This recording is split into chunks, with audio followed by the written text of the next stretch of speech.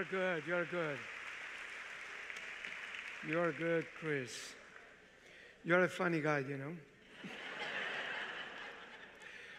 After we heard the beautiful stories of Michelle, now is the theology, okay? No. I am Archbishop Gustavo. I am the Archbishop of San Antonio, Texas. It's a city, yeah, right. San Antonio, and it's a city that just a few days ago, according to some studies that were released, that is a city that is growing the most this year in the United States. And at the same time, we are celebrating, just that you will know something a little bit more about me and the ministry. It's a city that is celebrating 300 years this year. And just digging a little bit more about the history of San Antonio, we found a book, a register in our archives that has the registration of sacraments, and it's dated to 1703. So that began on this side of the Rio Grande, the Rio Bravo, and then that was San Jose Mission, and from them in 1709 they moved to the Franciscans, they moved to San Antonio, and 9 years later there was the body of people who started the church, the city. But so faith was before the city. Already the faith was there, and we have the 5 missions. One became later on the Alamo. Some people, they think that the city was founded with the Alamo. No, it was the faith of the people, and eventually those missions. And but they were Franciscans. So I want to make the connection with what you have here, the Franciscans. And one of them, his name was Antonio de Jesus Margil. He was stationed in Mexico for years, but then he walked from Mexico to Panama, preaching missions, and then from Panama all the way to Nacogdoches, one side of Houston, and eventually stayed in San Antonio, and he was part of building 2 missions. But it was the faith, just to think about walking from Mexico City to Panama, all the way back, and eventually San Antonio. It's the faith. And here there is a lot of faith. I had the opportunity to be today praying with the Franciscans, having benediction, and Father Nathan has been a great angel to me. Wonderful. It's faith. And faith is a gift. We don't buy it. It's a gift. But while that is one piece, the other piece is, and on that, thanking the Franciscans for the missionary activity in the world. And then also in the Feast of the Sacred Heart. And this province of the Franciscans here is Sacred Heart Province. So we are very blessed today. But I would like also to teach you, Chris' Spanish was too fast for me to understand. I will teach you one word in Spanish, and that word is ven. Ven. Okay. And now I will ask you to repeat a few times during the talk. Ven, Holy Spirit, ven. Ven, Holy Spirit, ven. Ven, Holy Spirit, ven.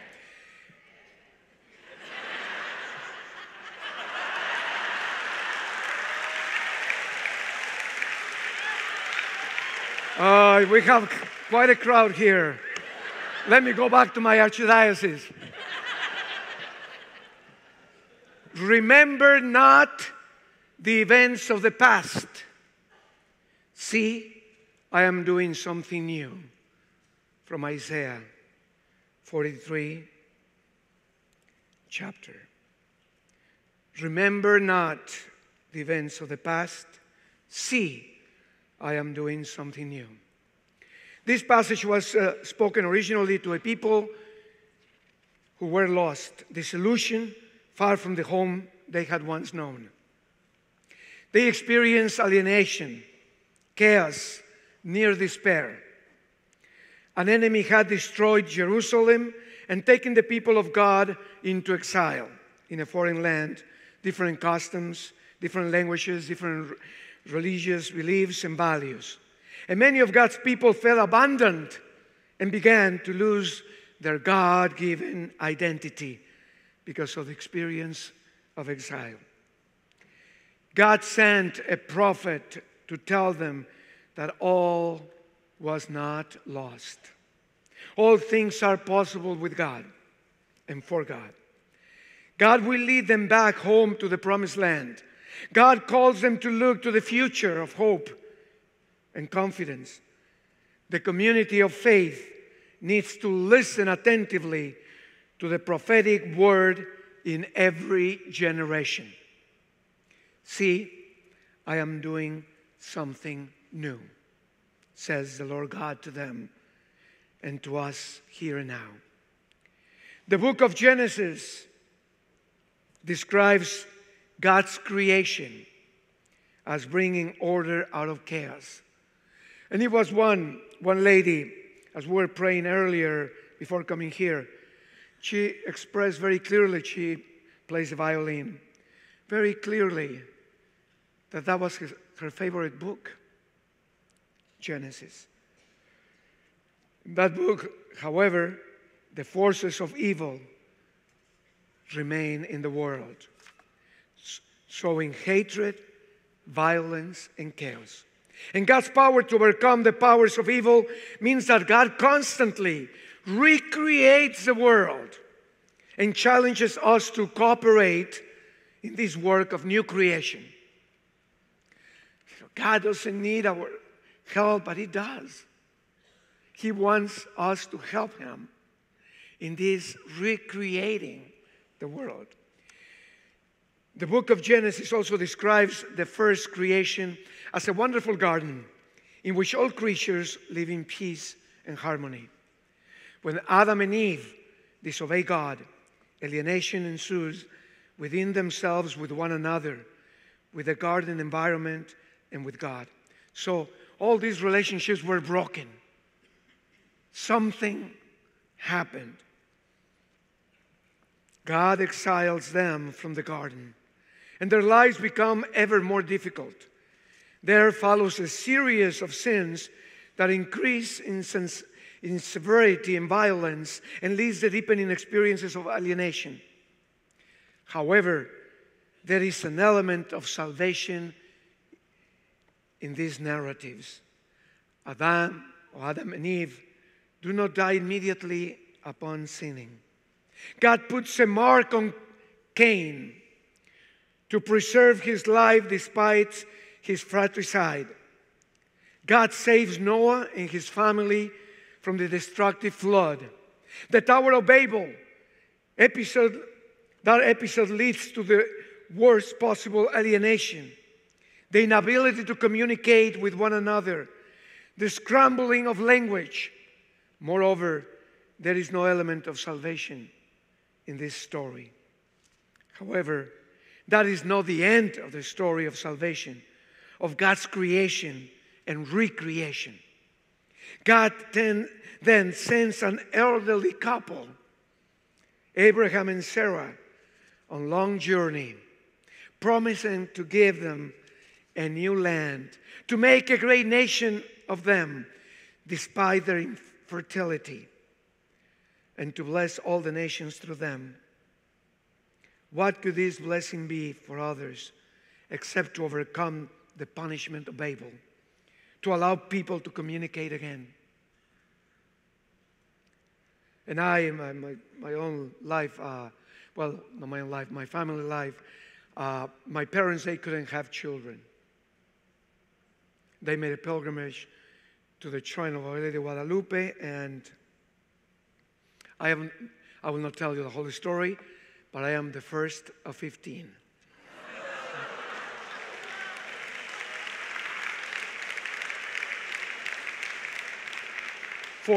So fast forwarding to the story of salvation, we come upon the powerful, creative event of Pentecost.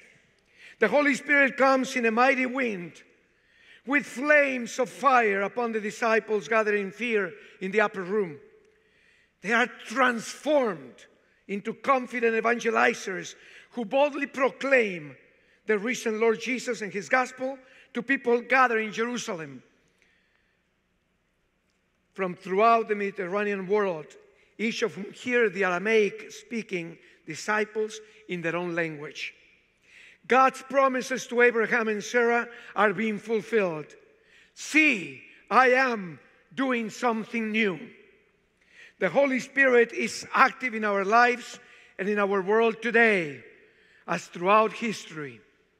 We are called to be led by the Spirit into a future. We are called to be led by the Spirit into a future. So we say,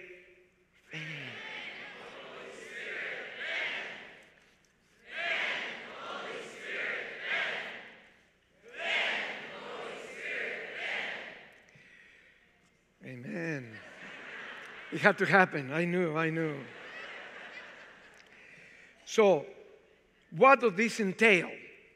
What is our current context? What are our goals for the future? And what obstacles we will need to overcome? What gifts we will need from God to carry out our mission and ministry, which are the same as Jesus' mission and ministry? Let us consider, for example, that according to a United Nations report, in 2017, there were over 250 million international migrants. Over 65 million of them refugees last year throughout the world. People far from home, often trying to escape numbing poverty, widespread violence, and threats of imminent death. The numbers are staggering. Statistics can leave us sad, but feeling powerless to help. Each of these people has a face, a name, a mother, a father, a family, gifts, and potential. Another reality of our world today: geopolitical tectonic plates are shifting. Volcanoes of violence are rising in diverse areas of the world. Hawaii, Guatemala lately. Another situation in the world: tsunamis are rapid change and are destroying cultures. Poverty overwhelms people who struggle to keep heads above the rising flood waters. Our own country here, economics seem to be up, but there are more poor people today. Racism is rising. Sexism, anti-Semitism, anti-Islamism, ageism seriously diminish the lives of both victims and perpetrators. So we do not despair. But we must also be realistic about the world in which we live and pray, work, and play. With God, everything is possible. See, I am doing something new. Do we believe this? Are we willing to cooperate in this work of recreation? What will this require of us? Closer to home, there are times when we feel alienated from others, from the environment, from God, as we have heard the stories. Sometimes we feel alienated from parts of our true selves, aspects of our life we keep hidden, perhaps even from ourselves for time. We simply do not feel at home with ourselves. That is part of our reality. There are opportunities for growth. These are. Yes, for deepening our spiritual lives and with the help of the Holy Spirit. The Spirit guides us, leads us to the truth, consoles and challenges us, gives us wisdom and prudence. When we feel alone and lonely and conflicted, we cry out, "Ven, Holy Spirit, ven. Come, Holy Spirit, come." And the Holy Spirit is with us and within us, here and now. God never abandoned us, as we sang beautifully several times tonight. The Spirit can lead us back home with our true selves and help us discern our mission, the reason why God has brought us into the world. At times, we may feel also no longer at home with the people we live with, spouse, parents, brothers and sisters, and we heard that in the stories. Or with neighbors, with people who speak a different language, attend a different church or synagogue or mosque, or whose skin color is different from ours. In our great nation today, and even in the church, there are growing divisions, increasing tribalism, hardening polarization. Pope Francis says that diversity must always be reconciled by the help of the Holy Spirit. He alone can raise up diversity, plurality, multiplicity, while at the same time bringing about unity. We need the Holy Spirit in our communal and civic relationships. We need reconciliation, healing, mercy, compassion, justice and peace, harmony and unity. All of these signs of the kingdom of God already in our midst. See, I am doing something new. 2 years ago, when Pope Francis made a pastoral visit to Mexico, I concelebrated that Mass with him. And after Mass, I was placed first in a line of bishops to greet the Holy Father. And I told him that he is the Pope of the Holy Spirit. He smiled and moved on to the next two bishops. Then suddenly he turned back to me and said, "Pray to the Holy Spirit that I not do something foolish." He needs a lot of Holy Spirit. My friends, I believe that my daily prayer for the Holy Father is being heard by the Holy Spirit. Pope Francis has been consistent in sharing his vision of the church's mission and ministry with us. The Holy Father reminds us that we are all sinners in ongoing need of conversion, of transformation through the power and guidance of the Holy Spirit. He has called for the church to be merciful and compassionate.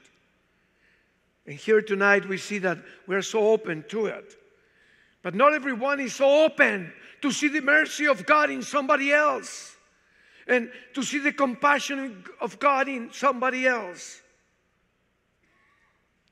Above all, his vision includes 5 things that I will comment to you: encounter, dialogue, inclusion, accompaniment,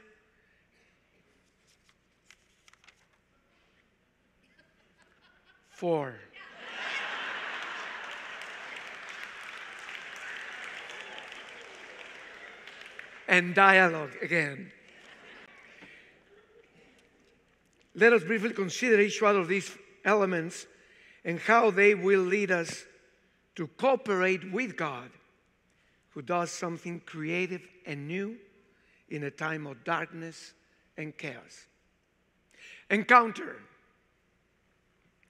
means more than a mere nod of acknowledgement of someone's presence or a quick handshake. Encounter requires that we offer a safe haven to someone who has been buffeted by the waves that threaten to overwhelm him or her. It means creating a secure place where someone may enter in order to be at peace, to share one's story, to do so without fear of being judged and condemned. It means creating a space where a person may come out of the darkness into the light. A person where one's human dignity and worth are respected and affirmed. A place where someone may come out of the numbing cold to enjoy the warmth of God's loving embrace. Encounter primarily involves respectful listening with integrity to one's story. Understanding another situation, often bridging a cultural gap, means being willing to walk in their shoes for a time. That in itself often brings healing. Encounter. Next, dialogue. It is not merely a pleasant conversation.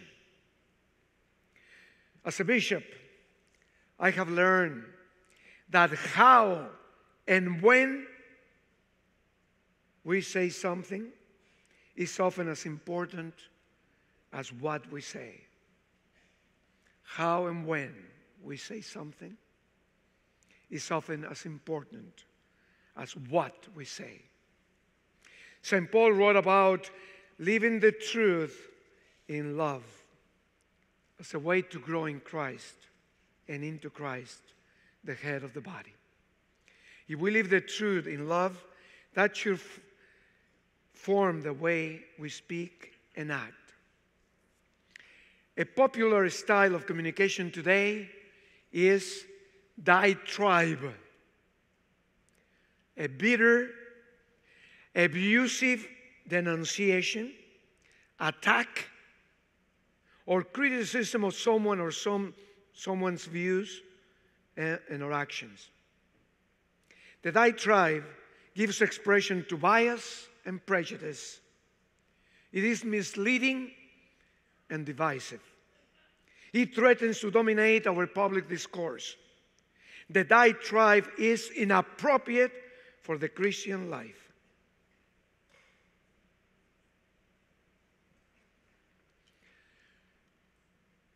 We have several schools in the Archdiocese, a good number of schools in the Archdiocese, and just gathering with the children and asking them to share with me in small groups what is going on. There is a lot of bullying. A lot of bullying. These little ones, they are picking up from all levels in our societies. They are picking up what is this diatribe mode. And it's so sad. There are more suicides, as we heard, now in our country, in the world, than ever. Dialogue is quite different and vital to the Christian life. Jesuit Father John O'Malley has written that, quote, it creates or fosters among those it addresses a realization that they are all share or should share the same ideals and needs to work together to achieve them. To engage in persuasion is to some extent to put oneself on the same level as those being persuaded. Persuaders do not command from on high. Otherwise, they will not be persuading, but dictating. And this is a model worldwide today. In many places in the world, that is the model. Sadly. Persuasion works from the inside out. To be successful persuaders need to establish an identity between themselves and their audience and make clear that they share the same concerns and even the same sentiments, such as hope, joy, and sadness. End of quote. Blessed Pope VI said that dialogue must be accompanied by that meekness which Christ bade us learn from himself. Arrogance and offensive bitterness do not foster dialogue. Confidence is necessary. Confidence in the goodwill of both parties to the dialogue. It requires mutual trust and respect. In a dialogue constructed with this kind of foresight, truth is wedded to charity and understanding to love. Dialogue involves a common search for the truth. It demands a capacity to listen to someone with integrity, listening attentively to a different point of view without let go unnecessarily of one's own values or view. Let me emphasize here that seeking and speaking the truth is absolutely necessary for dialogue. Mutual trust and respect imply that all parties to the conversation are telling the truth and willing to acquire new insights into the truth, the reality. So alternative facts, fake news, spreading unfounded rumors, disseminating false information are antithetical to authentic Christian discipleship. Pope Francis, in his message to the World Communications Day this year, says, "The tragedy of disinformation is that it discredits others, presenting them as enemies to the point of demonizing them and fomenting conflict. Fake news is a sign of intolerant and hypersensitive attitudes and leads only to a spread of arrogance and hatred. That is the end result of untruth." Today, there is a growing lack of respect for truth in the world and increasing willingness to engage in distortion of the truth, propaganda, and even outright lying in the public forum, in the public media, and also in social media. This prevents all of us from coming together in mutual respect and trust to solve the serious common problems we face with our neighborhoods, in our nation, and among the nations of the world. We live in very dangerous times. But the Holy Spirit today is calling us to sincere dialogue and will help us. The Holy Spirit is the Spirit of truth. And that's why we call, "Ven, Holy Spirit, ven. Ven, Holy Spirit, ven. Ven, Holy Spirit, ven." Third point, inclusion. Inclusion means that everyone is a brother and sister. That everyone is our brother and our sister. So we need to make an examination of conscience. That we are created to the image of God. Every person has innate dignity and human rights that are to be respected and defended and nourished, starting in the womb. Starting in the womb. And no one is to be excluded. Everyone must have a place at the table. Pope Francis has consistently and constantly reached out to the margins. In his papal visit to unexpected places, in his appointment of new cardinals, in the care of the homeless, the imprisoned, the poor, the unemployed, no one is excluded from his pastoral concern. He lives the belief that God shows no partiality, has no favorites. Everyone is a beloved daughter or son of God. Everyone, everyone, everyone, everyone. And we sang it today in different ways with beautiful music and good spirit.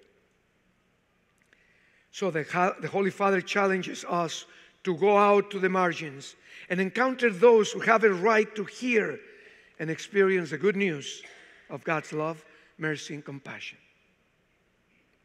You know, the founder of my community was a French priest, and the foundress was a woman, married woman. Her name was Conchita. And in her dialogue with the Lord shared with her and say, you know,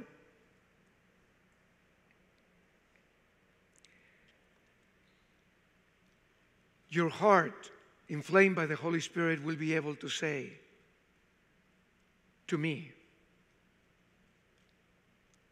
So you will say it, Conchita. There is a heart in me. You, Lord, you will find a home. But then the Lord taught her also to say that about others. As long as there is a heart in me, you will find a home. As long as there is a heart in me, you will find a home. As long as there is a heart in me, you will find a home. Number 4, accompaniment. Come to me, all you who labor and are burdened, and I will give you rest. Take my yoke upon you and learn from me, for I am meek and humble of heart, and you will find rest for yourselves. For my yoke is easy and my burden light. From Matthew. This beautiful passage may seem quite unrealistic to anyone who is carrying a heavy burden. But Jesus does not deny the heaviness of our concerns and responsibilities. Rather, he offers to help us carry it as our yoke mate, as we sang also in one of the songs. A good yoke is one that fits one's shoulders well and doesn't chafe. It just fits right. Jesus offers to accompany us on our pilgrim way, helping us carry what may be heavy luggage. That makes all the difference in the world. It makes a big difference. We are called and sent as missionary disciples and accompany other people along the way. And sometimes it's very complicated, sometimes it's very simple. But to accompany means to be with. Other people who are struggling under the weight of their condition. True encounter is the first step. Dialogue is the second. Inclusion of others in our circle of concern leads to accompanying them on their journey. At times, we need not to say anything. We simply need to walk with another. When people know that we are with them as they follow the way of the cross, their pain and agony are easy a bit. At the same time, we will also experience some of their pain and agony, which is never easy. This is what good fathers, good mothers do, good friends do. They carry the suffering of the other. Not only alleviate it, but carry that suffering themselves. Sometimes tears are the price of accompaniment. We hear it with Michelle. Cry. In his pastoral visit to Mexico, Pope Francis said that we need to be capable of weeping. We need to be capable of weeping. A quote from the Pope, to weep over injustice, to cry over corruption, to cry over oppression. In other words, not to get used to cry. These are tears that lead to transformation, that soften the heart. They are the tears that purify our gaze, enable us to see this cycle of sin into which very often we have sunk. These are tears that can sensitize our gaze and our attitude, hardened and especially dormant in the face of another's suffering. And they are the tears that can break us, capable of opening us to conversion. This is what happened to Peter after having denied Jesus 3 times. He cried, and those tears opened his heart. End of quote. And it's true, we saw so dramatic expressions on TV and the news, about what is going in the world, all the fightings and all, that we get used to. We get used to that. May the Lord grant us the gift of tears. It's one of the gifts of the Holy Spirit. As was said by Michelle, and Pope Francis also said it. We cannot put the Holy Spirit in a cage. And the 7 gifts of the Holy Spirit are the traditional 7 gifts. But the Holy Spirit has plenty of gifts. And for everyone. And in any time. So, the Holy Father knows the human condition well. He knows that the tears we shed for another may have a profound effect on our own life, bringing us a transformation of our mind, our attitude, our behavior. The final concept is discernment. And also we heard about that earlier, about a spiritual director. I just, after 3 years, had a graduation in San Antonio of 45 spiritual directors. And it's wonderful, wonderful, wonderful. Because all of us, we need to hear the Lord, but to be mediated by someone besides the personal experience that we have of the Spirit. Discernment means listening carefully to the Holy Spirit, often speaking gently in our hearts. At other times, to the unexpected events, we experience the presence of the Spirit. Or strangers that we meet, and the Holy Spirit comes at work. So discernment helps us understand God's will for us. It is very easy to pray, Thy will be done on earth as it is in heaven. It is quite different, truly, to mean that we are listening to God and are willing to respond to His call, being obedient to His will. So discernment helps us understand what we are to do in various contexts. Not everything works every time and with every person.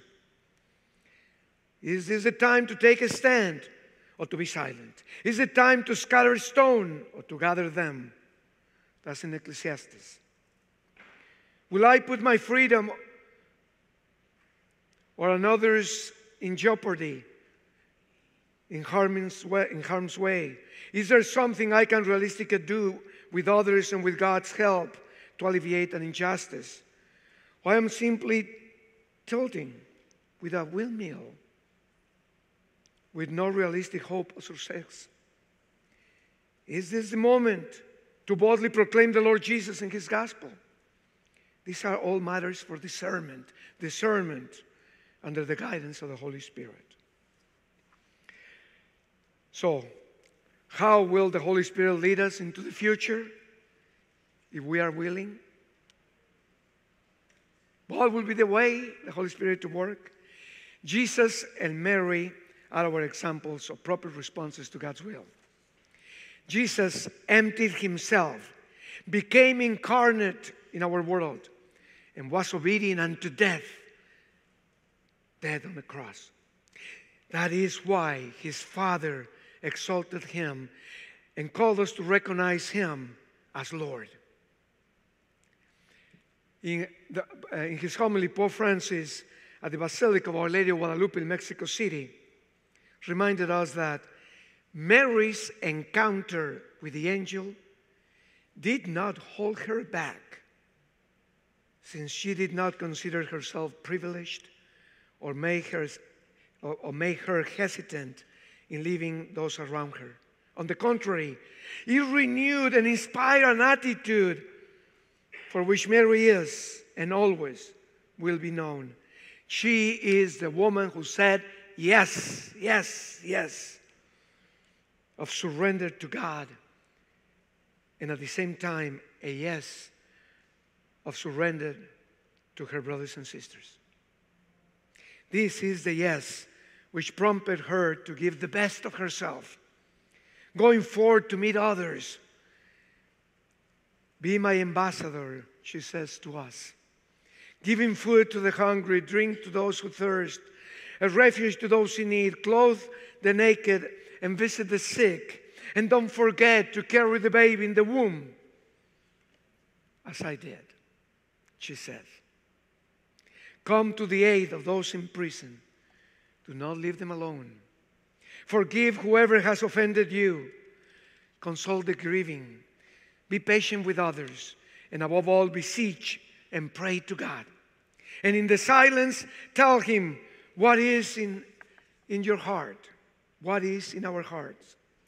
So, my dear brothers and sisters, we are called to stand in solidarity with one another and with others, especially the most vulnerable. And we are not alone. The risen Lord is with us, and the Holy Spirit is with and within us. Mary is with us. Our Lady is at one with all people. She is the mother of us all, the mother of the new evangelization, the teacher of the new dialogue. She promises to accompany us, her people, telling us not to be afraid of the darkness and the violence, the hatred that is so much part of our world. She is the protector and liberator of the poor, the downtrodden, the neglected, the detained, the deported, and especially the children, the unborn and born. Through the Holy Spirit, she brought into the world the Word of God incarnate. She will help us to be incarnations of God's Word of mercy and compassion, justice and peace, harmony and unity, enduring love for all peoples, all God's people, all God's people. As Pope Francis has reminded us, Jesus wants evangelizers who proclaim the good news, not only with words, but above all, by a life transfigured by God's presence. See, I am doing something new. Let us be part of this wonderful work of God's recreation today, led by the Spirit into the future. Led by the Spirit into the future. Another word that just came to me from Francis is, because we have great challenges into the future, but also great hope. But he said, we're facing a lot of evil things in the world. The devil is at work. But I say to you loudly, God is stronger. Amen. So ven, Holy Spirit, ven. Ven, Holy Spirit, ven. Ven, Holy Spirit, ven. Ven, Holy Spirit, ven. Thank you.